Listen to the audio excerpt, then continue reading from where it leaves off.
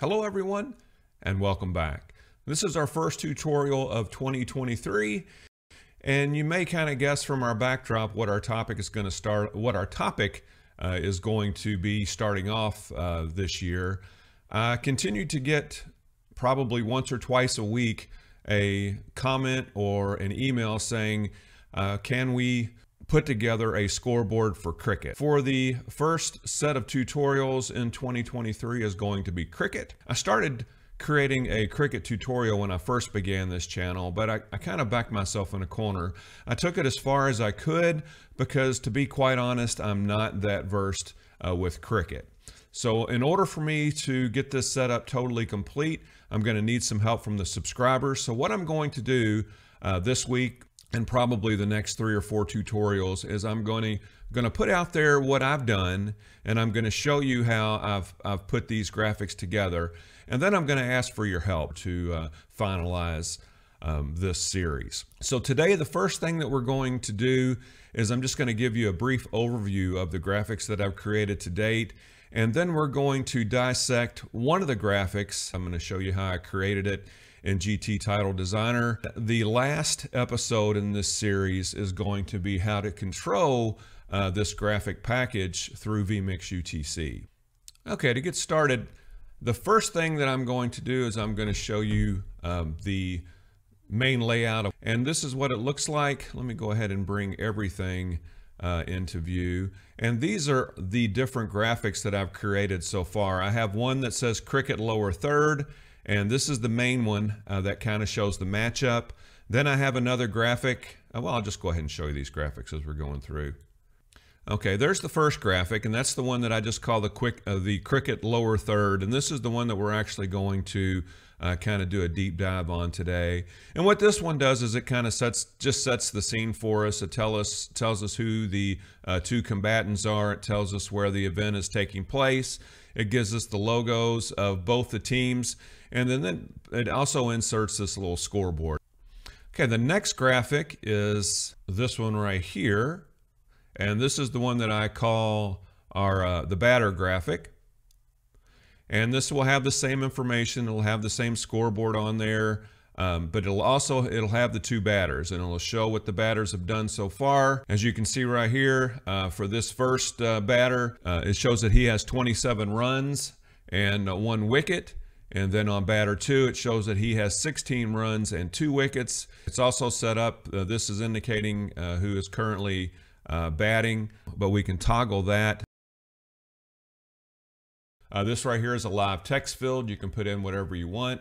This will show the current run rate, and this here will show the required run rate. And then we're going to go to our next one. This is the one that I've entitled the batter bowler graphic. This shows the batter, the two batters. This shows the bowler, and then this shows the current run rate. And then this last one here shows the bowler bio. And we'll just click through them all, and you can see how they change from one to the next. Okay, this is the control center that I have in vMix UTC. It's only, like I said, it's probably only about 20% of the way done. But if you're familiar with vMix UTC, these are the buttons that I put together for the different parts of the graphic. Over here, I've used NDI Monitor to bring in my program output. And we'll go into this in great detail once we have all the graphics created. As we do the construction of these graphics, I'll allude to some tutorials that we've done in the past so that I'm not recreating a lot of the stuff that we've already done. Okay, this is what the entire graphic looks like in GT Title Designer.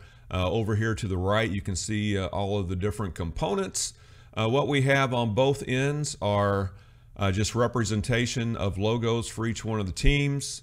Right here in the middle, we have the 2 team names. And then this right here is actually the venue.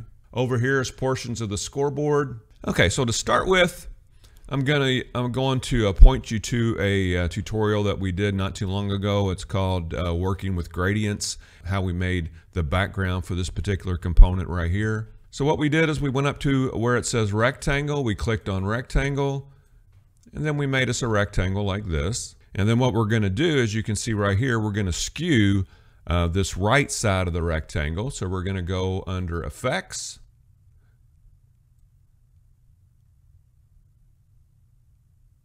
And we're going to skew it like that. I normally use 21. So let's go ahead and put negative 21 in there.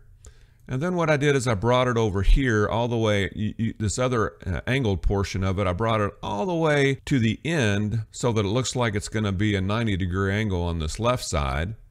And that's when I go to Home, and under Color Fill, I'm going to go down here and I'm going to click on Gradient. And then we're going to add some stops.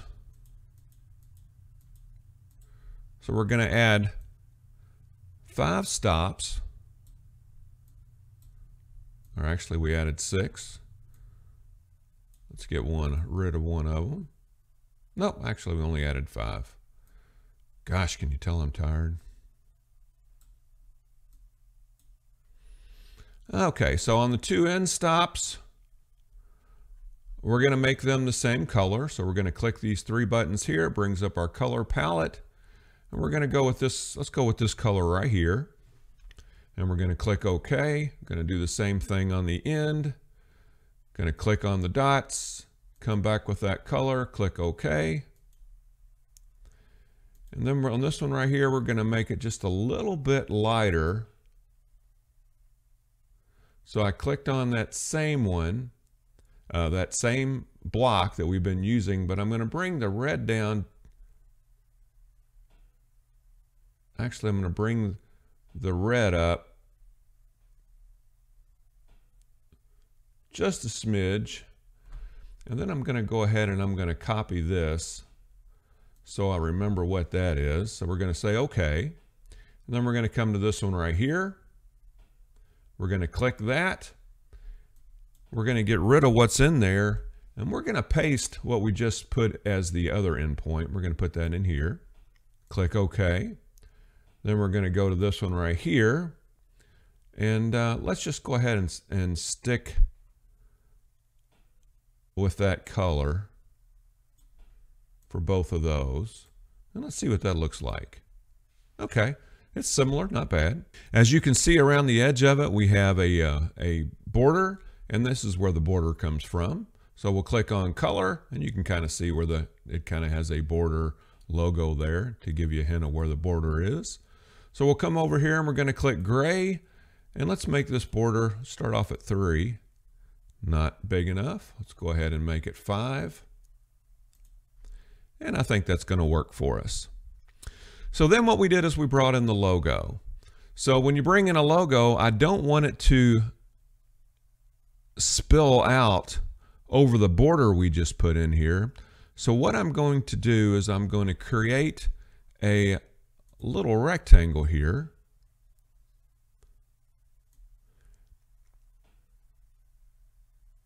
And you can see that I have it close to that bordering edge, but I don't have it over that edge because I do want that border, I do like that border edge, and I want it to stay in the final graphic. So what I'm going to do is I'm going to go to Effects, and I'm going to bring the opacity almost all the way down. Let's leave it around 2 or 3. And what I'm going to name this right here, rename this, let's call this Mask for Logo. Example. So what I'm going to do now, when I bring in the logo, I'm going to mask it with this box right here, and that's going to allow us to keep the border on this first piece right here. So let's go ahead and let's just bring in, I got a whole bunch of logos. Okay, I'm going to bring in this one. This is actually a new promotion that we just started with. It's they're called King of Kickboxing. It's a kickboxing promotion that we do. So when you bring it in, it normally comes in pretty large. So I'm going to go ahead and scale it down some. Okay, let's make it bigger. And we'll make it just a little bit bigger so you can see what this whole masking thing is all about. Okay, so I have this centered over top of it, and you can look and see that it's actually spilling over that border that we created. So what I'm going to do on this image is I'm going to go up here to where it says masking, and we're going to come down to this mask that we used that said mask for logo example and click on that. And as you can see, it only reveals the parts that's in that mask. So the parts that spilled out over that border are no longer spilling out over the border. Everything is confined within that masked area. So that's how we did the first part right there. The second part, we go up and we create another rectangle, and we bring that rectangle almost the full width. And then we're going to have to go back, and we're going to have to, I'm going to go to effects again, and we're going to skew it. And this time we're going to skew it on both sides. So we're going to have -21, and it might just be a little bit big. There we go. And so we're going to make this entire rectangle here, we're going to make it gray. So we're going to go up to home, then we're going to go up to color, and then we're just going to make it this color gray right here, just for demonstration purposes. One thing I will mention, anytime you click on the name of that particular element, so I'm going to click on rectangle 2. If you click on that, then you can use your arrow keys to do some fine adjustment. So I'm going to do that to bring it over a little bit closer to that first element that we made. We're going to make a whole bunch of rectangles for all these other components right here. So what you would do is you would just go to a rectangle, you make a rectangle, then you would go to effects, you're going to skew it, and then you're going to change it to whatever color you want. So we're going to change this one just for demonstration purposes. We're going to change it to blue. So we're going to go to home, we're going to go to color, and we're going to go to blue. Then I'm going to click on rectangle number 3, which is the title of this rectangle. And then I'm going to use my arrow keys to get it positioned exactly where I want it. So that's all right there. I'm not using any gradients on these rectangles or anything. I'm just using a solid background color. If you watched my tutorial on gradients, one of the things that I mentioned is on vMix 25, you're able to change the color background, but that color does not work on gradients. And then that tutorial, I showed you a workaround that you can use that does kind of allow you to do a background color change with a gradient. Okay, so I'm gonna copy and paste, bring that over here, and you can change then you can change the size of it by just grabbing on one of these boxes here. You get the double arrows that show up, and you can grab it and make it whatever size you need to. And that's how I made the remainder of all these little rectangles right here. Now, to put these, to put the wording and the numbers and any of the text in here, what you'll want to do is you'll want to go to the ABC or the text block right here, and you'll do the same thing. You'll just pull it over to the area that you want. And on all these, I believe I used impact. So you would go up to font, you would go up to impact. I always center it in the middle, left to right, and in the middle up and down. And that's probably a little bit large, so let's make it 24. Oops, that doesn't look like that's going to be big enough.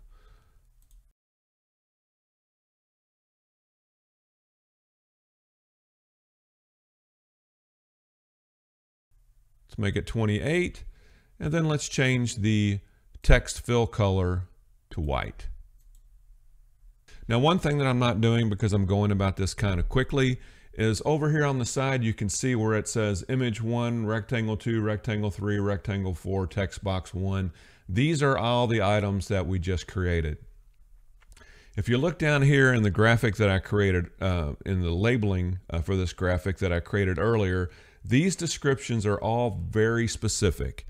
And you want to make sure you have your description very specific, because when you go back a little bit later and you're mapping this graphic or you're adding it to vMix UTC, you want to know exactly what component that you're dealing with. So you want to make these as descriptive as you can. But just for demonstration purposes, I'm going through it very quickly, and I'm not renaming the components. And then you get to the other end of the graphic. Now, one thing that I do along the way is on this one right here, I'm going to click on mask for a logo example.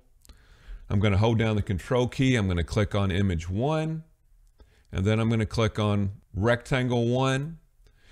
And then I'm going to go up to here where it says create group layer, and it's going to make all these items a layer. Now this sometimes happens to me, and I'm not really sure why, but sometimes you have to go back and you have to remask that image so that it's not spilling out over the border, and that's what I did right there. So the reason that I'm showing you how to make this layer is I'm going to right click on this layer, and I'm going to click copy. And then I'm going to right click on the layer again, and I'm going to hit paste. And you notice layer 2 changed to layer 3. So I'm going to bring this layer all the way here on the other end. And what I'm going to do is I'm going to line it up. All right, then I'm going to click on layer 3, and I'm seeing now I can move it all the components at one time instead of having to move each one of them. And I'm going to go ahead and click on rectangle 3, and I'm going to go ahead and extend this out of the area so it looks like that both of these endpoints are flat. Now if I wanted to change this image right here, I would just click on the image, right click, and click on browse. Let's find another image. Here's one.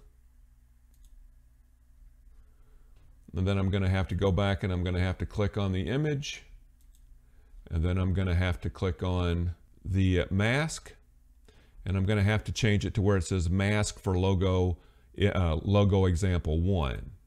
And there we go. You can see where it masks it into that area there. So what I'm going to do now is I'm just going to go ahead and make some other rectangles real quick. And to change the color on this, like I said, you just go to Home, you go to Color Fill. We're going to change this one to this color right here, and that's it. That's all you have to do. We're also going to be adding text to all of these, and we're just going to be up here using this text box right here. So that's pretty much all I wanted to cover today. I'll go ahead real quickly and show you the other graphics. This one here, again, is a lower third for the batters. This one here is the what I call the batter bowler graphic. It shows the batters, and then it also has an inset for the bowler and shows what the current run rate is. And then this last one that I have is actually a bowler bio. All right, I hope you found this tutorial entertaining as we start down the road building our Cricket scoreboard. And like I said, this is something that's going to have to be a collaboration, so I'm going to need some help as we're going forward. In our next tutorial, I'm actually going to change things up a little bit. As I was looking at what we've done, most of these graphics are basically the same thing. We're just creating rectangles, and then we're adding some type of color to the rectangle, and then we're adding text to that rectangle. So I don't need to keep doing that. That's something that's very easy to do, and if you watch me do it one time, you'll be able to figure it out. I think what I'm going to start doing with the next tutorial is I'm going to show you a little bit more on this right here, which is our vMix UTC layout. And I'm going to show you what I have so far and how I've put together what I put together. And then that will give you an idea of how I do the scoring, so that for someone who actually knows how the game is scored, you would be able to use these techniques to go ahead and take it a little bit further and complete the layout. So thanks so much for watching. I always appreciate it. Make sure you do give us a thumbs up and a like, and please subscribe so that you'll be alerted as soon as new videos are posted. Thank you very much.